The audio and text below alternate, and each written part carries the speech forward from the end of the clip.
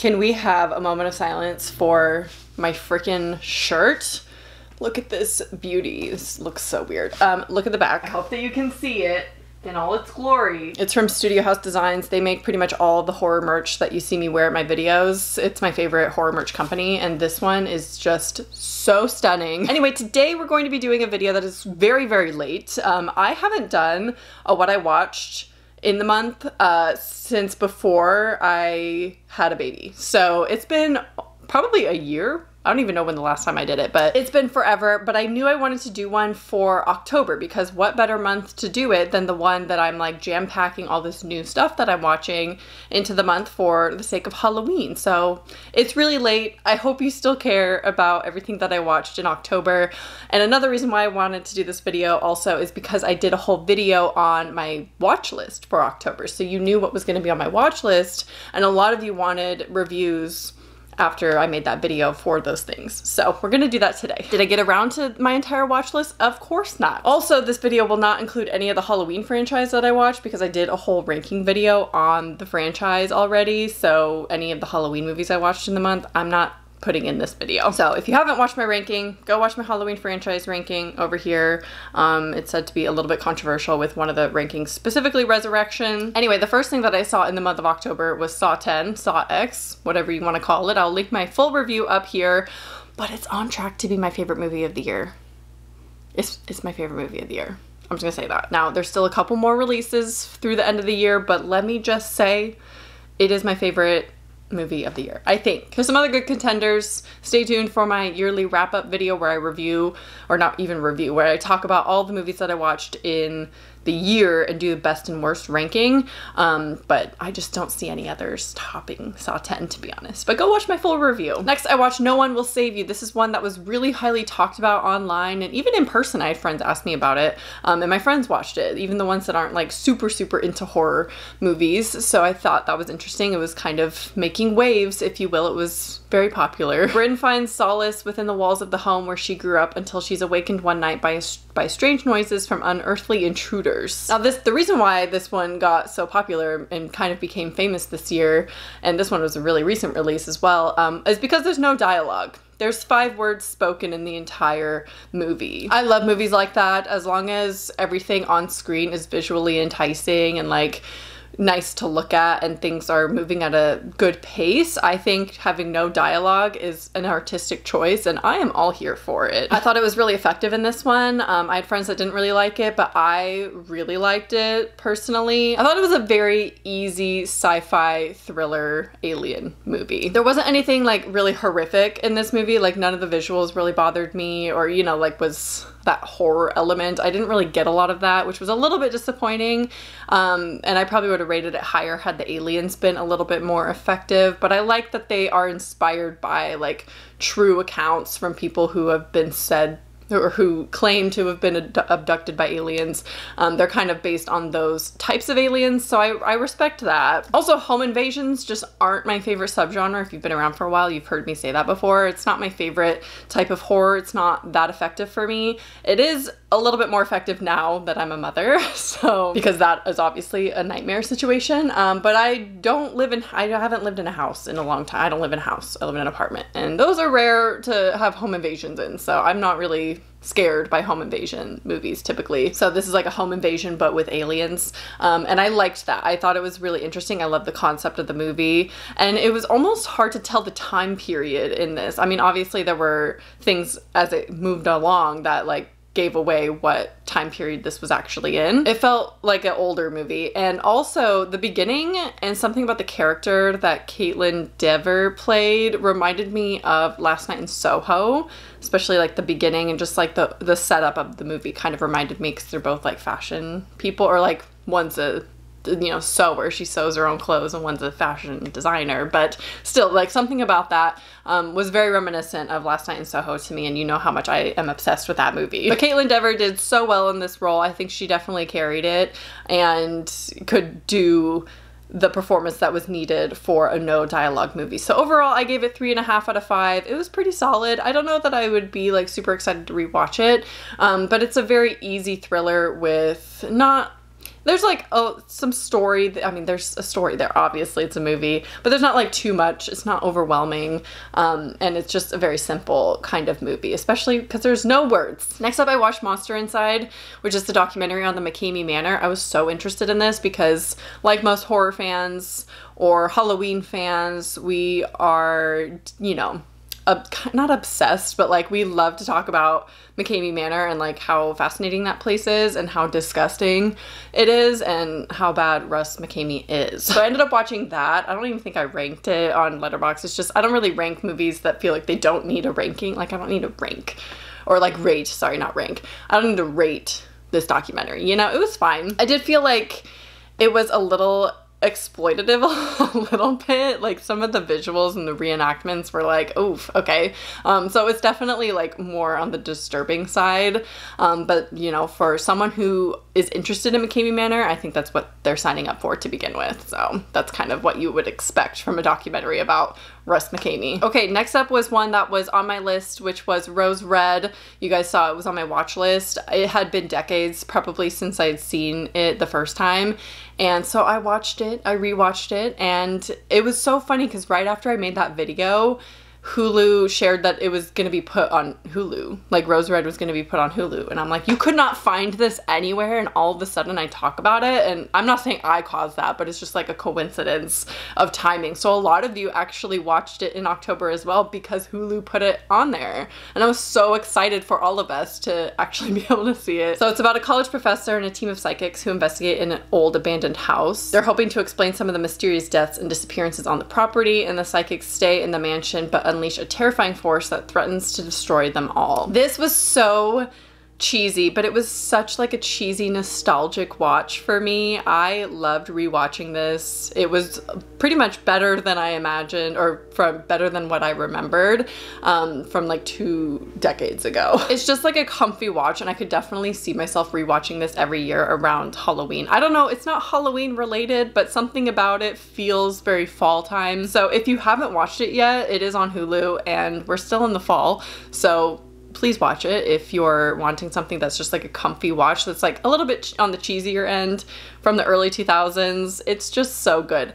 But again, it's cheesy, okay? There's some acting that is very questionable, and the acting's definitely worse than I remembered. But 4 out of 5, I love Rose Red, and I'll continue to love it. Part of it is the nostalgia for me from watching it when I was younger, so keep that in mind if you are watching this for the first time now. It's not like the best Stephen King story ever made, but it's still really good. Okay, the next one is a first time watch for me that a lot of you were really excited to hear my thoughts on, and pretty much the reason I'm doing this video still, even though it's so delayed. Normally I'd be like, well, whatever, I'm just not gonna do the video because no one probably cares anymore, but a lot of you were interested in my thoughts on The Changeling from 1980. Distraught with grief, composer John Russell leaves his home in New York City for a giant secluded house near Seattle. Soon Russell starts to feel the presence of a ghost, a boy who drowned in the bathtub. Russell seeks the assistance of Claire Norman, who led him to the house initially, and uncovering the secrets of the boy's death. Now, I wanted to watch this specifically in October because I've heard it's like a really comfy fall watch, and it was definitely. It has that haunted house atmosphere that I was looking for in October. I was just really in the mood for some like spooky supernatural movies because I had been like binge watching the Halloween franchise. So although those aren't super gory by any means, it's more, they're slasher movies, right? So I wanted something like ghosty, spooky, atmospheric, you know, for Halloween. And now I did think that The Changeling, I liked the story overall, but I did find it to be a little bit slower. Again, I say this and then I get so many comments of hate when I say this, that older movies are typically not my favorite. So this era of horror movies, 1980, not my favorite. Do I love a lot of movies from that era? Absolutely. Have to make that disclaimer every time.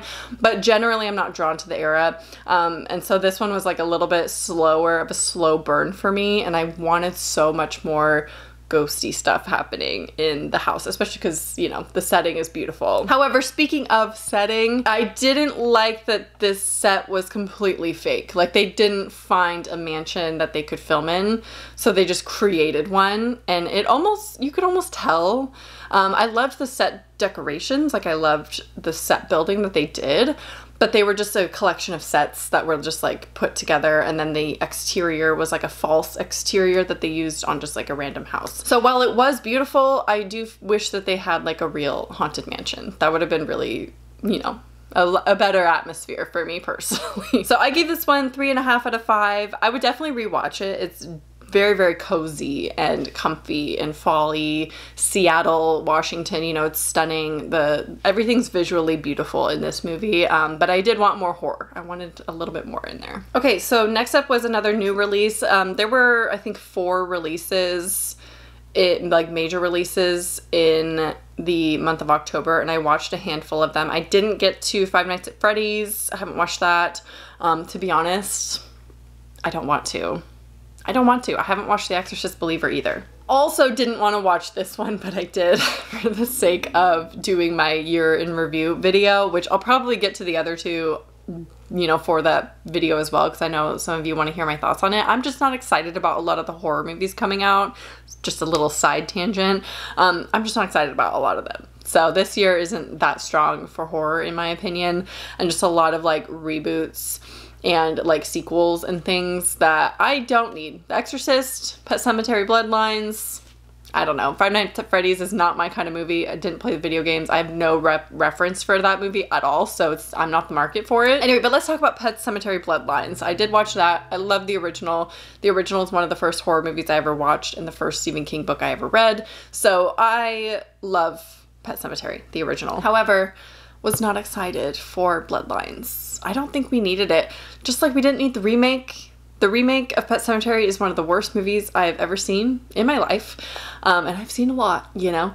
And Bloodlines, the concept was interesting. So let me tell you what it's about. In 1969, a young Judd Crandall dreams of leaving his hometown of Ludlow, Maine, but soon discovers sinister secrets buried within. Judd is forced to confront a dark family history that will forever keep him connected to Ludlow. So I get it. The concept is cool with Judd. We're following Judd's character. He's obviously a major character in the original, or, you know, he's a side character, but he's important to the story.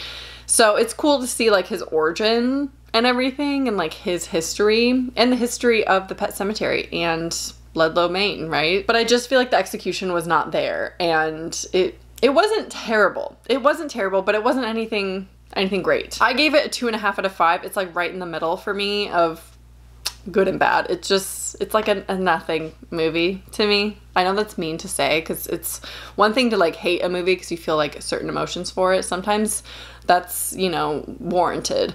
But to say that you feel nothing for a movie is probably the worst insult you could do. So I feel bad saying that. It wasn't for me. It was not for me. But the thing is, it was fine. It was fine of a movie. Like, the performances were fine. The horror, I guess, was fine. The origin, the story was fine, but it was just fine. And so there was nothing exciting about it to me personally. Maybe if you really, really love the franchise in general and you love it a lot, then this would be like right up your alley, but I don't know. Okay, then I watched Slither. It was a rewatch for me. It was actually a movie night that I did with my friend AJ. I will link their Instagram down below because they did an incredible series of 31 Days of Halloween. You have to go check it out. So yeah, I did a movie night with them and we watched Slither, and they didn't like it. So sorry. I'm sorry to my friend AJ. I love Slither. I think it's great. It's so campy. It's done by James Gunn, so you know, it's a certain expectation there with his movies, but I enjoy Slither a lot. Okay, another new release that I watched in October was VHS 85. Ironically, I wanted to watch this. I kind of forced myself to watch Pet Sematary Bloodlines, but VHS 85, I was like, you know, they're shorts. It's just short. You know, if I don't like it, I could just stop at any point because, you know, there's like 5 tales going on. So I don't know, but I wanted to watch it and I watched all of it in one sitting. Did not expect that, and I liked it. Again, was not super excited about VHS 85 specifically for 2 reasons. One, I did not like 99. I wish I did because that is my era of horror. Hated it. And then 85, 80s. Not for me. I'm really tired of the 80s personally, like bringing back the 80s constantly. Of course VHS was going to do something in the 80s at some point if they did 94, 99, and now 85. I'm just done with the eras of VHS in general. Like, can we stop doing that? But it was one of the better VHS movies, if I do say so myself. Like, there were some stories better than others, like usual, but they had some really good names on this one that I was really excited about. Specifically, we have David Bruckner, who made The Night House. He also made The Ritual, both of those obsessed with.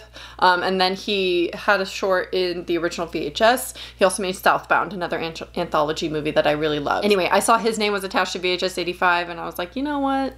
I'm gonna give it a chance. I think it'll be good. And then also Scott Derrickson, who famously made Sinister, supposedly one of the scariest movies of all time. It's scary, not as scary to me, but he also made The Black Phone, which I really didn't like, so that was gonna be hit or miss for me. Anyway, I was pleasantly surprised by the fact that I liked VHS 85. I didn't like the third story, but every other story really, I mean, it still kept my attention though. That's the thing, is like all the stories were really fascinating and interesting, and I liked all of them really. The third one was just like my least favorite, but I was still like glued to the TV of like what's gonna happen next, you know? It's still not perfect. It's still like not my favorite movie that came out this year, obviously. I gave it a 3 out of 5. It's solid. If you like the VHS franchise in general, I think 85 is actually really strong. So next I watched Perfect Blue, which is an anime movie. It's more of like a thriller than a horror movie, I would say, but it's still described as horror because it is quite disturbing. And also this came out in 1997, so I watched it with my partner because he actually really likes anime. And this follows a young Japanese singer who is encouraged by her agent to quit singing and pursue an acting career, beginning with a role in a murder mystery TV show. I loved this movie, and I don't watch anime on a regular basis. I've seen some before, and I'm interested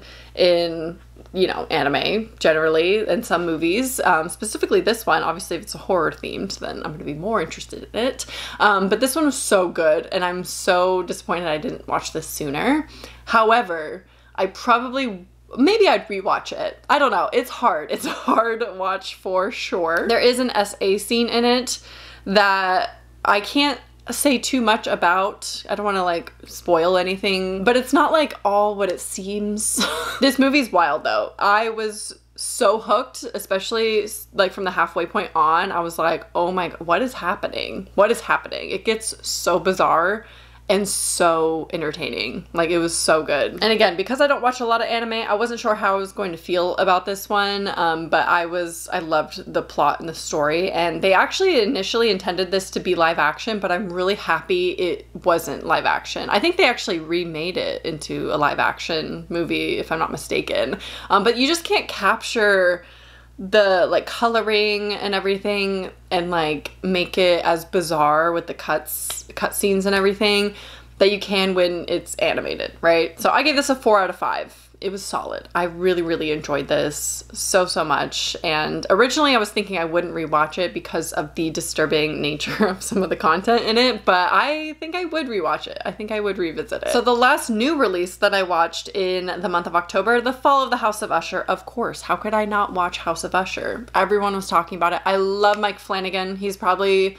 one of the most talented creators that we have of our time, horror creators specifically. So siblings Roderick and Madeline Usher have built a pharmaceutical company into an empire of wealth, privilege, and power. However, secrets come to light when the heirs of the Usher dynasty start dying. So this one was so entertaining. Like, I couldn't stop watching it, and I saw that being said a lot on social media, that people watch this in one sitting. Don't know how you can do that, but a lot of people like binge this show because it's so good. I also would watch multiple episodes in a row, which is really rare for me, and I watched this really quickly, and I was so hooked to the story. However, not rewatchable, unlike some of his other shows that he's done. I think part of it is that no one is good. Like, you're not rooting for literally anyone except for one person in this whole show. Like, not one person. Like, they all are just so unlikable, and that's difficult because you want to either relate to a character. I mean, everyone watches,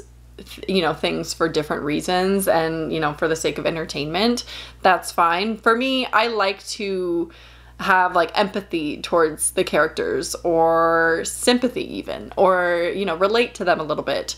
And I could not do that with any of the characters in House of Usher. Like, all of them are so unlikable. So that's why this one's not really a good rewatch for me. And a lot of the content in it is not my style of, you know, depravity that I like. If you know, you know. So not a rewatchable season for me by any means, but it was really good. Like, he is a solid storyteller. I'm not gonna lie. And also another reason why this one isn't necessarily, I'm not the audience for, is because I'm not familiar with Edgar Allan Poe really at all. I know like cliche things about Edgar Allan Poe, of course, and of him, obviously, but I never really like read any of his stuff. So I think that's one of the reasons why I didn't enjoy this maybe as some others, because I didn't get all the references. My partner did tell me about a couple stories that he remembered, and they did do that in the show, so that was cool to see. So I'm sure if I had actually experienced the stories for myself firsthand and like known about him more and his work, then it would have been way more entertaining. But I still gave it 4 out of 5. I still think it's a really good show, but only for the one time. Like, I was hooked, but now that I have seen it all, I don't feel the need to like rewatch any of it. I do want to say that throughout the month of October, I was rewatching Haunting of Hill House, which is my favorite horror TV show of all time. It's my favorite thing that Mike Flanagan has ever done. It is the most perfect, beautiful show, and to me, it's very rewatchable. This year, rewatching it was a little bit more therapeutic. As you guys know, I lost my dad earlier in the year, so for me, it was like a little bit, it was therapeutic. I was crying in like every episode, which I've never done when I watched that show. I was just feeling it so much and like so connected to the show again. It's a beautiful show, and I would probably cry regardless. But yeah, to have that, it was very therapeutic to watch. I'm still not finished with the show, but I was like sporadically watching an episode here and there throughout October. And then on Halloween, on the day, I watched Scary Stories to Tell in the Dark because I love that movie, and it was the perfect Halloween atmosphere for me, and I just felt like a comfy rewatch, nothing too exciting. So that's all I watched in October. I did not get to a lot of my watch list, and that's okay, but I'm still really proud of the new watches that I watched and like branching out to different things that I don't normally focus on, you know, a film from 1980, I watched an anime horror film, so I'm happy with that. And multiple new releases, No One Will Save You, Pet Sematary, VHS 85, House of Usher, so lots of new stuff going on. And then of course throughout all of that I was watching the Halloween franchise. So let me know what your favorite thing is that you watched in the month of October down below. We could all use some new recommendations, of course, building our November watch list. My November watch list looks very different to my October watch list, but that's okay. I love watching horror movies, specifically in November and December. Of course, October is exciting because it's Halloween. You get to watch all the Halloween movies, but also November and December should not be underestimated when it comes to horror movies that you can watch in that time, because there are so many good fall, like cozy, cold weather, Christmas also adjacent movies. I've done videos on those before, so before you go and request for my watch list for November and December, I've done like Christmas, winter, themed horror movies before. I've done a TikTok on November, movies to watch in November. I've done kind of recommendations for that in the past, but maybe I'll post something on my Instagram stories if you want to go follow me. I'll link it down below so you can like see my watch list over there. Anyway, let me know what you enjoyed in October. Did you watch everything on your watch list? Did you get to it? Did you do 31 days of horror? Some people do that. That's a feat, let me tell you. But yeah, leave a comment down below. I hope you enjoyed, and I will talk to you soon. Bye.